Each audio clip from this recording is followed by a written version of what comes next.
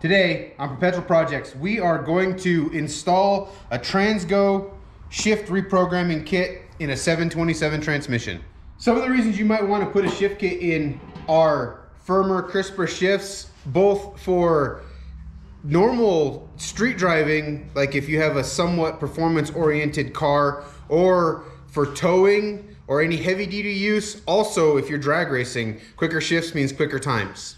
Also, installing a shift kit can help a transmission last longer because it has less slippage when it's shifting, and it's more of a firm, crisp shift, and you don't get as much wear when the transmission is shifting from gear to gear. This kit is for transmissions where you want to retain the automatic shifting feature, where you can just put it in park and drive and let it shift through the gears on its own. If you're looking for a full manual, either forward or reverse valve body, you want to probably just find a transmission valve body that will give you that function instead of putting a kit in your factory valve body. Now here's the disclaimer. It says right on the front page of these instructions, this is not a do-it-yourself kit. It is for experienced professional trans mechanics only. I'm a DIY guy. I'm gonna do it. I've done it before. So do this at your own risk, but it's really not that complicated. So this kit is actually like two kits in one. You can have rip-roaring, coffee-spilling, tire-blazing, brutal shifts, or short, firm shifts with performance, durability, and class. Are we going for the first one? Not for this transmission. That first kit is the one that we have in extra parts, our drag truck. But this one, we're just going for firmer shifts. This is going in a kind of a cream puff cruiser truck that just wants a little firmer shifts, and he doesn't want to roast the tires every time it shifts into second gear. You can also use this to get shift command feature, which basically means if you put it in second gear, it's in second gear. If you put it in first gear, it's in first gear. But if you put it in drive, it will go through the gears the way it's supposed to. Page 1 of the instructions is valve body removed and dismantled. So we're gonna go ahead and do that. Now, I'm gonna do this, and I kind of set this up assuming that you still have your transmission in your vehicle, because you can do it that way. If it's out, it's easier, and it'll be way easier for us to film, but you can do this in the vehicle. First thing you have to do is pull the pan off. Be careful. If this is in your car, there's probably fluid behind here. Once you get the pan removed, you're gonna have to pull your filter off, and it just has these 3 screws, and then throw your filter away. The first thing you're gonna have to take off in order to get the valve body out is your shift lever and your kickdown lever, or your throttle valve lever that is gonna be right here. Remove the 10 7/16 headed 1/4 inch bolts that hold the valve body on. There's 3 here, and 4 there. Once your 10 bolts that hold this down are out, be careful, there'll be fluid, and there's also usually a spring behind the accumulator. And you just pull it out and slide the park lever out of the park paw. Now, if your transmission wasn't in park, there's a chance that this will get stuck in there. If that happens, just rotate the drive shaft till it lines up and it'll come right out. This is the spring that is behind the valve body. It goes right there. So the next thing we have to do is separate the 2 halves of the valve body. And in order to get them apart, you're gonna have to take this screw on the top side here out.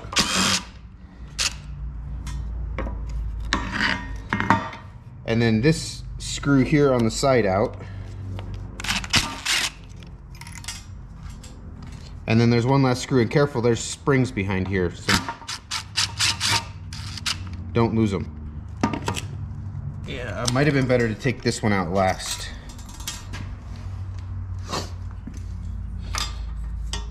And this spring goes here, and that spring goes there.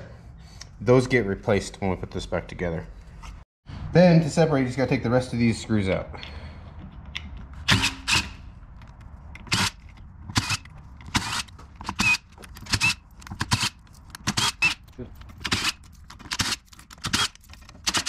Once you get all the screws out, the separator plate is gonna hold any check balls that are in here, which there is one in there, or a few in there, inside there. So set that to the side. And then you have all of these check balls in there. And there's different sizes, so make sure you take a picture and know where they all go. I think most of them are outlined in the kit, but if you have a picture, you'll know where they go.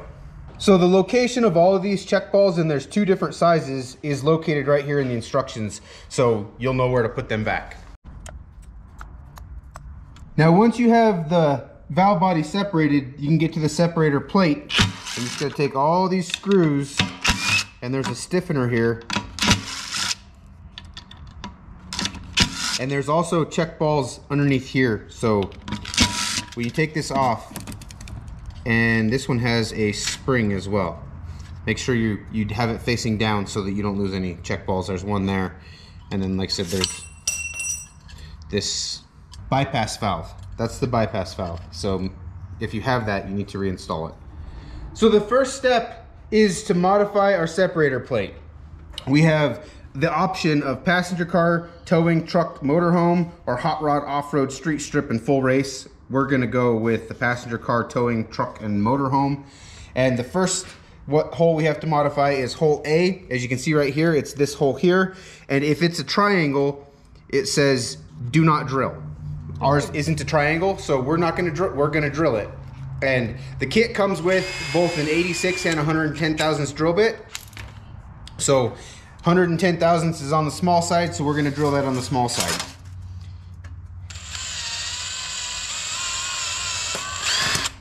And then you wanna make sure that the hole's nice and clean and no burrs, and I can feel a burr here. And so what I'm gonna do for that, if you have a chamfer tool, you can use that. If not, I'm just gonna use a bigger drill bit by hand and just take the burr off. And flip it over and do the other side.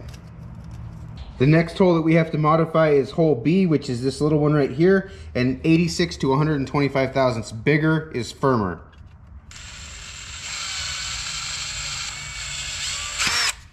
Again, we'll just take a bigger drill bit, just the next size bigger drill bit, and chamfer that hole on both sides so it doesn't have a burr.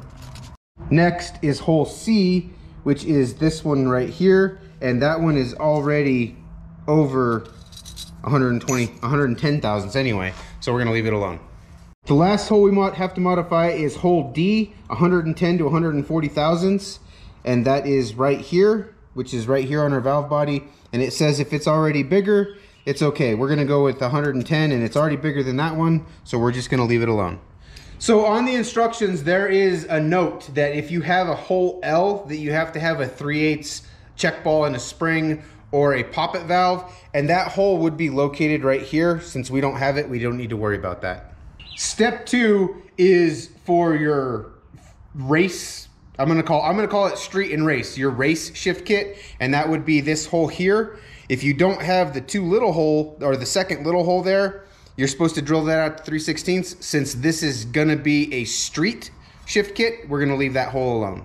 So step 3 is, remember this check valve and spring that came out of this hole right here? We need to take this spring and change it to the green spring that comes in our package, and you can see it's got some green on it right there. And install it right there. Step 4 is for 60 to 65 push button transmissions, so we'll skip that step. The first step for the top part of the valve body is to remove the rooster comb, and there's an E-clip right here that you have to pull off. And just be careful because there's a check ball in here and it is under pressure, so be ready to catch that ball.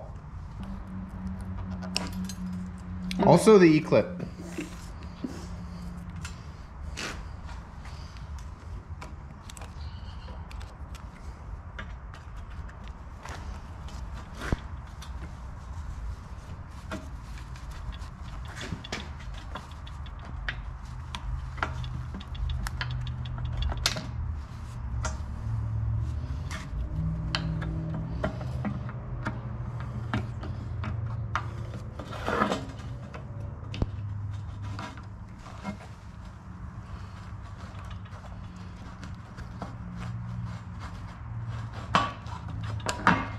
There's a seal in here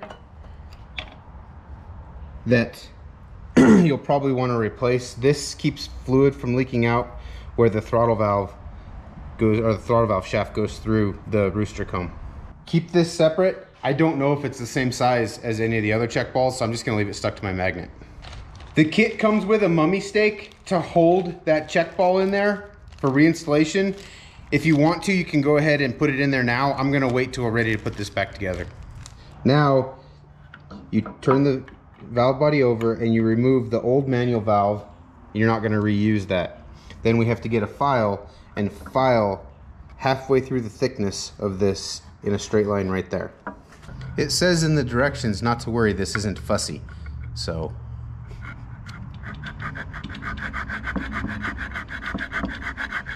Notch filed. That was kind of a pain in the butt. I lost my hat somewhere. It says it's not fussy, so I got it started by kind of turning this on edge and getting it so it would stay in the groove, and then just kind of slowly went till it was straight and cut it all the way across. And then I cleaned it up with a little tiny ignition file.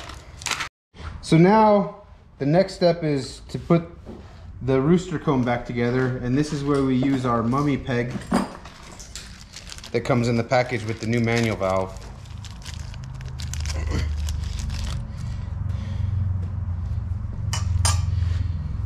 And after you chase this ball 6 or 8 times, you should be able to get it in there. That wasn't as bad. Well, I said that. I shouldn't have said that till after I had it completely installed.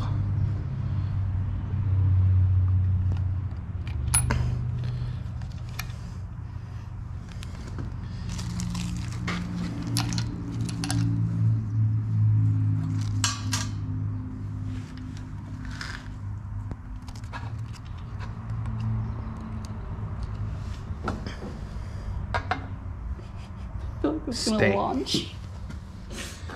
And then we're also putting a kit in this transmission, so we have a new seal for our throttle valve. If you're not replacing it, then don't worry about it. Now you just put the rooster comb back in there and it'll knock that. Then you can take that mummy peg out. It'll actually knock it down as you put it together. Let me get set up and I'll show you. Now make sure you clean any filings out of there and install your new manual valve.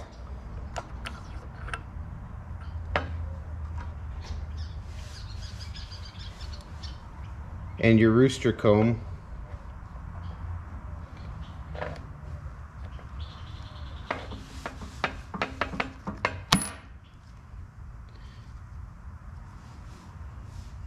Your TV.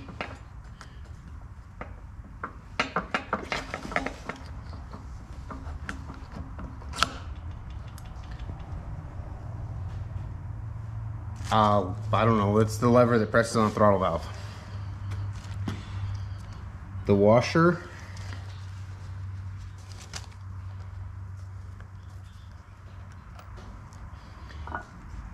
And the little E-clip.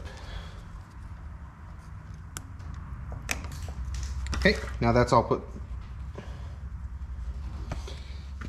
When you do that, you should probably make sure you line this up in the manual valve, because that's not where it goes. So now we'll take it back apart and try again. That looks better. It's all back together now. Ball's still in there. Make sure you get the mummy peg out of there.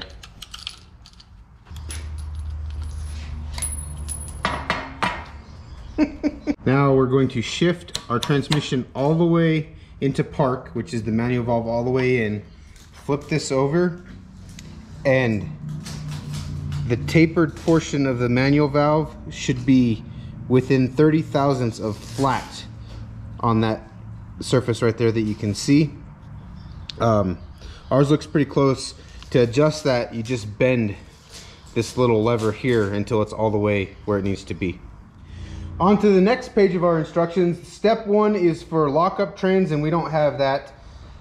Step 2 says if your valve body has a passage here, plug it. Ours doesn't, so we don't have to worry about it. Step 3 says that if your valve body has a partition here to remove it or drill an 1/8 inch hole in it, we don't have it, so we're not worried about it.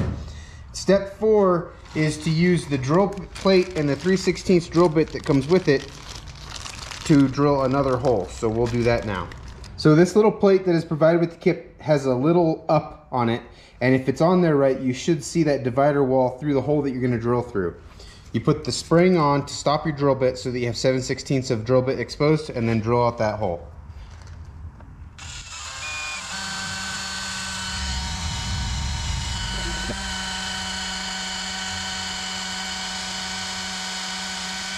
And if I'm not mistaken, when you take this back off, we'll see that we just drilled that right to the bottom of that passage.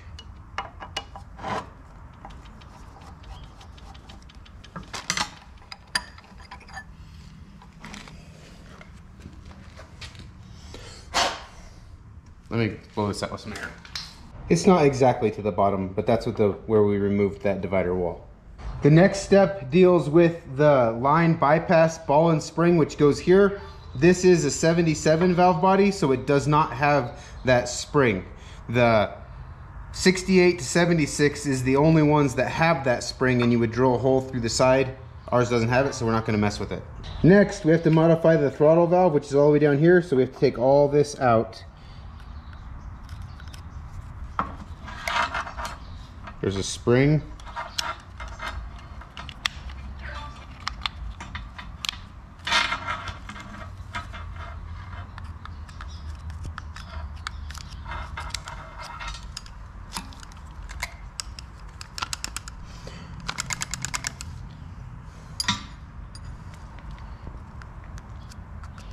If you just work through the holes, you can move it out a little bit at a time.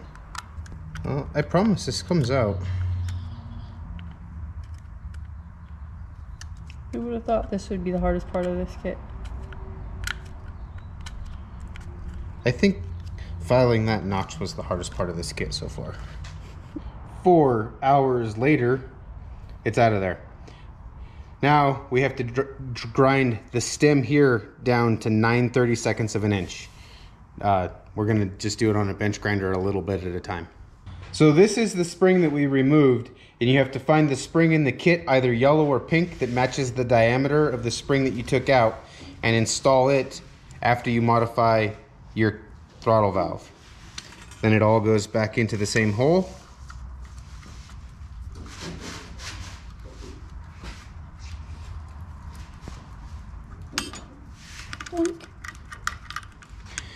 And then there's a sleeve on this part here. The bigger diameter hole goes towards the inside. You'll know if you got it wrong, it won't go on all the way. It needs to go all the way in there and fit down in there just like that.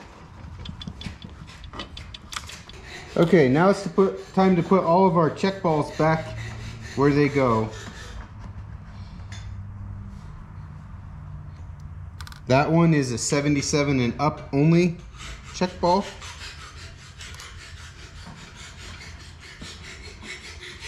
Those are hard to hold on to. I got all of them at once. One goes there, one goes there, one goes there. Now for the furnace shifts, it says not to install that, but we don't want the furnace shifts. We want towing, so we're gonna put that in. So now that we've got the separator plate all reinstalled on the lower half of the valve body, don't forget, if you don't want the race kit, to put the check ball in there. And we're gonna flip this over, and it goes back onto the valve body the way we removed it. And you have to put all these longer screws in there.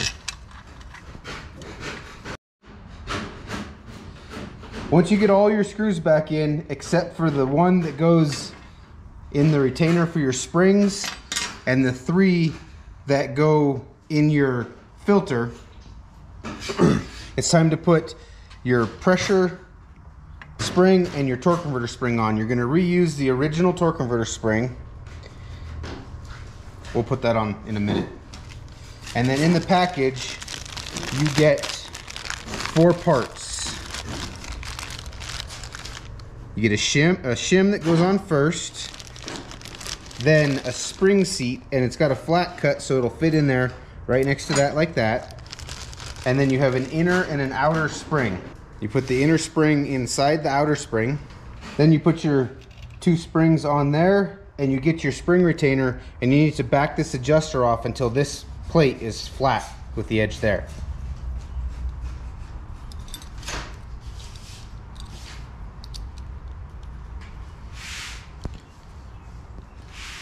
And it's righty-tighty to pull that plate up.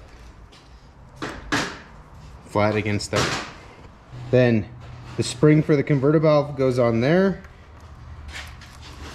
That goes over there. And then when we took this apart, I didn't like the way that I did it, and I'm gonna try to do it a different way now. And the way that is I'm gonna put this little screw in here to hold those springs compressed.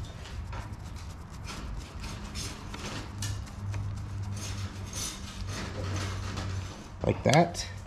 And then your long screw goes on the bottom.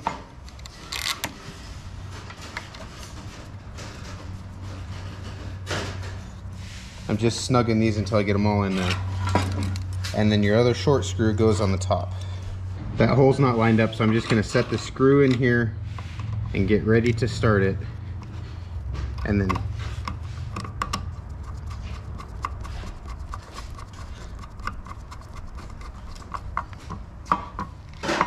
go back and make sure they're all tight. That's the end of page 5. Page 6 is an optional shift command feature, and we're not going to do that to this transmission. Now we're on to the last page, which has to do with the main body of the transmission. The last step has to do with the low reverse piston, and the first thing you have to do is get it out of there. In order to get it out of there, you're going to have to remove the band strut that is back here. Just back this off until that's completely flat, and then if you reach down in here, you can grab the band and compress it while you hold that, and the band strut will come out. And if you're doing this in the car, remember this is going to be down, so it's going to fall out of there.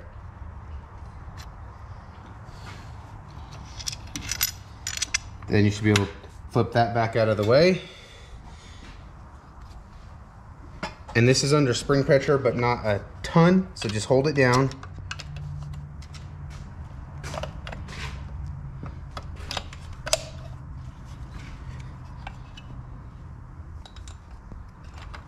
Work the clip out of there, pull the piston out. Amber, this is the new hardest part of this. We have to get this spacer in there. We're gonna try to do this with a press, without a press. We're gonna try to do this without a press. We're gonna use the vise. It comes with a new snap ring. We're just gonna put this in the vise and catch the edge.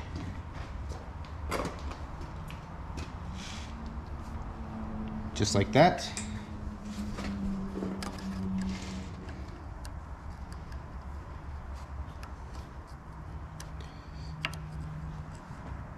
You need your glasses. I need smaller snap ring pliers. Smaller snap ring pliers, maybe.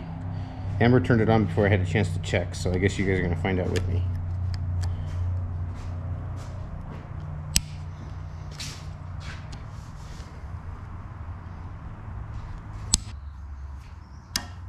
And you thought compressing it was going to be the hardest part. I didn't say that. I said that this was going to be the hardest part. I didn't specify which part of doing it was going to be the But hardest. honestly, did you think the snap ring was going to be a problem? No, I didn't think the snap ring was going to be the problem. 47 minutes later, we got the snap ring off. We're just going to finish tapping the servo, what do they call this thing? The servo shaft out. Install the spacer.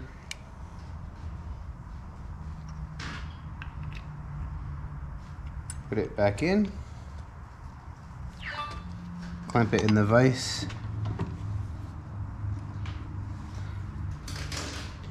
And it actually bottoms all the way out. So use our new snap ring that our snap ring pliers fit in much better.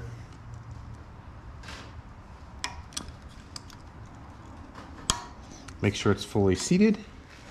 Take the pressure off.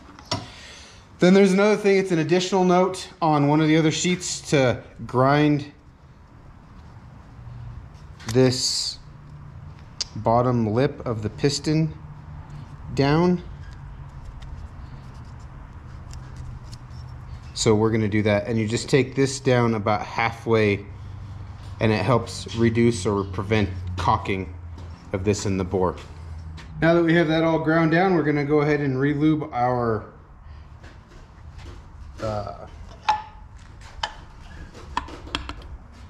lip seal.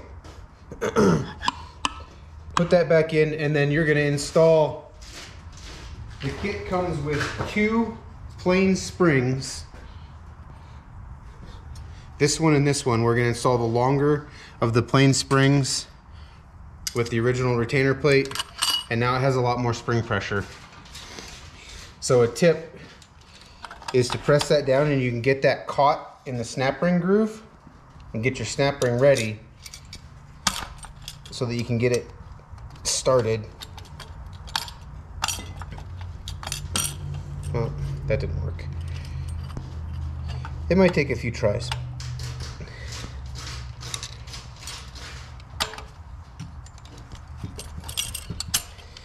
That was a lot easier before we put that stiff spring in there. Hey Joe, so you hold this down?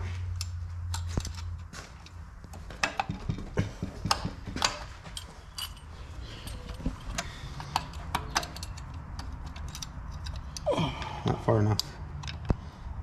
Not quite far enough. Are you caught in the groove? You are. Here, you hold it down. I'll put the clip in.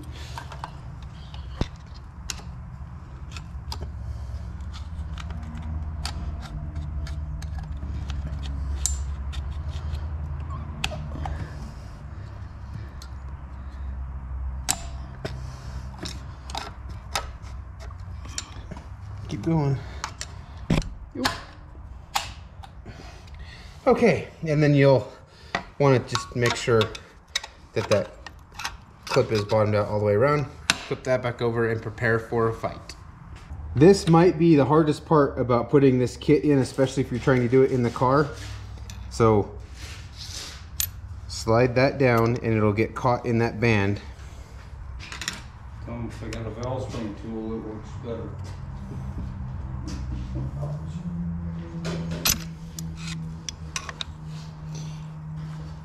And then again, in the car, this is going to be the hard part. So if you take a flat screwdriver and put it on there sideways, you should be able to get it up in there, and now it's installed, and you'll know because it moves the band. Now we have to readjust the bands, and the instructions tell you to tighten this with a short wrench, snug.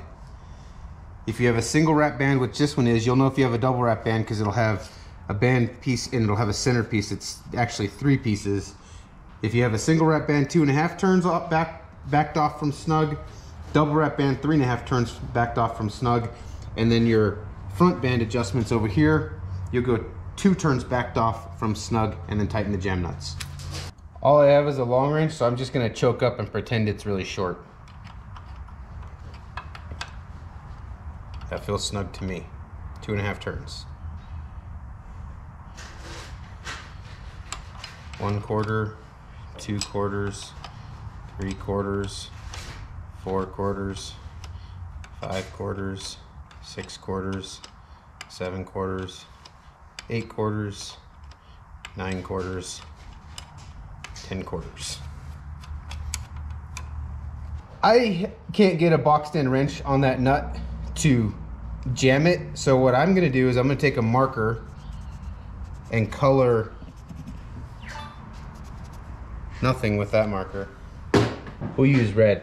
I'm gonna color this flat so that after I jam it, if that flat isn't still facing up, I know that I moved my adjustment and I need to try again. It moved.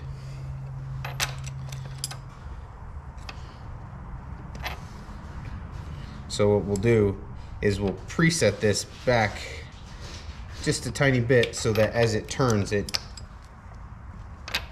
tightens straight up and down where we want it. The last step in the directions is to install this orifice plug in this hole here. Ours already has one, so we'll discard that step, but you just use a 5/16 bolt, press it in there. If you had a spring in your accumulator, don't forget to put it back. And then to reinstall your valve body, gotta put this in out of park to get it to go in there.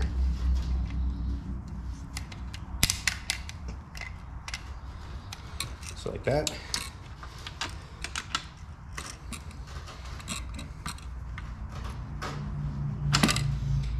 turn that until that lever will go.